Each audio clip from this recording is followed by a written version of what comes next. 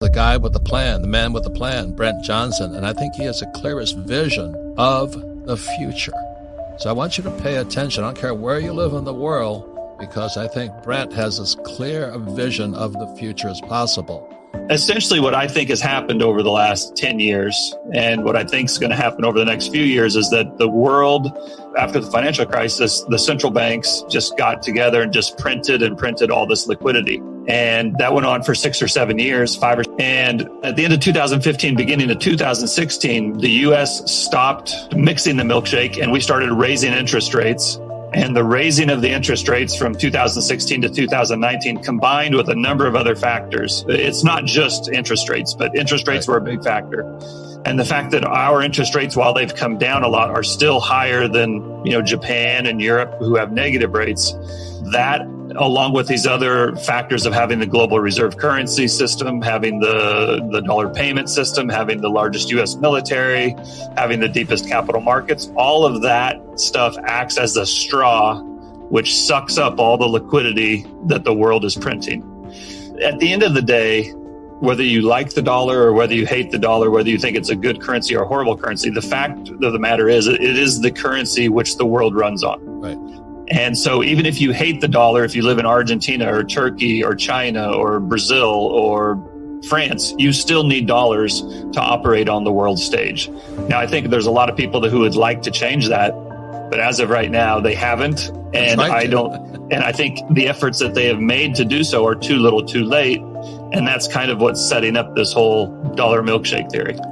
If they're printing so many dollars, why doesn't gold why don't people just rush to gold?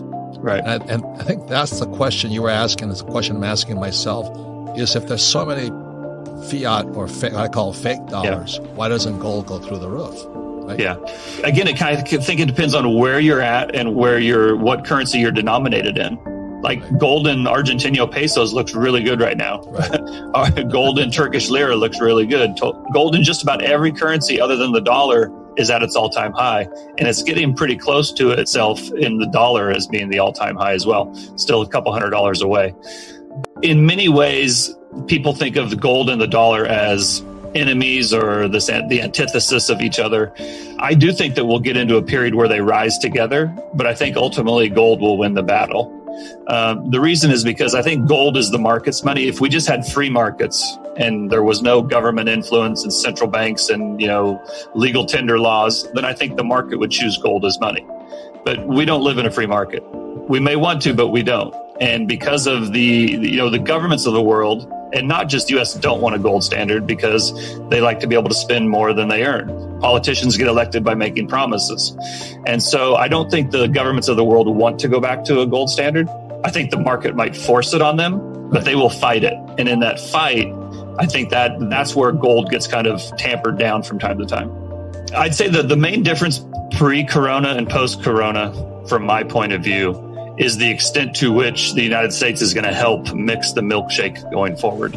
Before, I thought that we might mix it a little bit and the rest of the world would continue to mix it a lot and we would suck it in. Well, now I think they're mixing it with them. But I still think for a number of reasons, the U.S. is going to be the primary recipient of sucking in all that milkshake, all that liquidity that the rest of the world is, and that we are now printing, or the liquidity that we're putting into the market. So the world's printing money, but that's going to flow to the U.S. is what you're saying. Exactly. And as that capital comes into the U.S., I don't just think it sits in cash. I think it gets put into places that yield a little bit more than cash. Maybe it goes into Coca-Cola. Maybe it goes into IBM. Maybe it goes into Electronic Arts or Microsoft. Some of these companies that have some growth potential that maybe pay a dividend. And think about it. It really depends on where you're sitting on how this works out. If you're sitting in Argentina and you have some excess savings and you can put it in the dollar and the Argentinian peso goes down 10%, you've just made 10%. But if you also put it in Coca-Cola and Coca-Cola pays you a 3 or 4% dividend, now you've made 13%. And if Coca-Cola happens to go up 6%, now you've made 20%. So now you don't get that same thing if you're in the United States because the dollar is your currency. But my point is that whether you like it or not, the biggest demand for currency out there is the demand for the dollar. And despite the fact that they're printing a lot of it, the demand for it dwarfs the supply. And the reason for that is much of the world's debt is also denominated in dollars. So they have to pay back the debt in dollars. Absolutely. Everybody knows that the U.S. is 24, 23, 25 trillion dollars in the debt. But what a lot of people don't know is that the rest of the world has an equivalent amount of debt. But if you actually drill down into corporates and some other, the shadow banking system, it's probably 25 or 30 trillion dollars outside the United States that people that don't operate in the dollar owe in dollars. And again, when the demand for the dollar comes for paying the interest on those dollar loans and paying those dollar loans back. So the demand for dollars is kind of through the roof. Yeah. So a quick question. So your thing is the dollar is going to get stronger. It's going to lift the U.S. economy and all our tangible assets here. But what is the demise? When's it break? I think ultimately the monetary system is just not designed for the dollar to get stronger. And as it does so, it's going to just wreck the global economy. I mean, I think the rest of the world is going to just go through really, really, really, difficult time.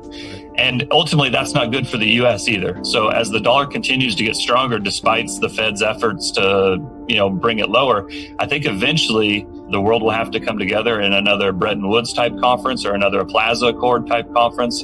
And I think they'll have to either write debts down or introduce a new currency or reset the system in some form or another. And I think when that happens, that will be the point at which the dollar will start to lose value. That would be the point at which people no longer are rushing into the dollar and rushing into the United States. Maybe that's the time to go buy things in Canada or buy things in Australia or buy things in Argentina or buy things in Turkey, right? Because their assets will be very discounted. And I think as capital then leaves the U.S. to go invest in those other places, that will cause the dollar to go down. The capital is running out of the dollars. Exactly. You were talking about cash flow. Nothing is more important than cash flow. Right. If cash is flowing in, you're in good shape. And if cash is flowing out, that's a bad thing. And so, as capital rushes into the U.S., I think that'll be good for the U.S. Eventually, when it runs out of the U.S., I think that will be bad for the U.S. Right. I just don't think we're there yet. The whole COVID virus has caused global trade, global travel, global movement to stop. And that means the same for the velocity of money. So there's never enough money in the system to pay all the debt. So money has to circulate at a certain level of speed in order to service all the debts that are out there. When money velocity falls, money doesn't circulate, people miss their payments, defaults happen, and you get a contraction. That's a credit contraction. And so what the central banks do is they pump liquidity in to try to counteract that lack of velocity. And so what I think with this COVID and the lack of the flow of money is making the global economy come in under even more pressure than it was before. It makes it even harder to get those dollars to service that dollar debt. And so I think it's kind of accelerating the downside of the milkshake. But here's the flip side, is they're going to print all these dollars and all this currency, right? And so when the COVID does leave and money is start to flow again, now you've got a lot more money out there. And now it's flowing, so that's a recipe for inflation. But first you get the deflation, you print all the money, and then when the money starts to move, you get high levels of inflation because there's so much liquidity now. What's your forecast for European zone with the euro? Yeah. And you have the English, and you have the Japanese. What do you see in each country? So I think the euro is probably going to go away, or it's not going to continue to exist in its current form. I think on a price basis, it goes to at least 80. So it probably goes down 25 or 30% from here. I think the yen might be, I think the yen's going to go to at least 150, maybe to 2. It's going back to where it came from. Yeah, exactly. I mean, essentially, I think the dollar's going to go back to its all-time high, and I think the rest of the world's currencies, even the big ones, are going to get cut in half. So if you're living in Japan, that means life will get more expensive. Absolutely. Same as euro. Absolutely. And so that's what I say about gold. If you're not a US dollar investor, you could probably back up the truck on gold right now. I think gold may still have a tough time in US dollar terms. When everybody needs dollars, you sell whatever you can to get dollars. Outside of Japan, nobody needs yen. Outside of Europe, nobody needs euros. Outside of Argentina, nobody needs Argentinian pesos. But the whole world needs dollars. And how does Bitcoin play into all this? Bitcoin's an interesting one. I own Bitcoin. I think if you have the ability and you have some space in your portfolio for speculation, you should own some Bitcoin. I don't think it replaces gold. I think it's in addition to gold. It's a very asymmetric play. I think it probably either goes to $1,000, which is be down, or it goes to 100,000 or $1 million. And so it's either all or nothing kind of a thing.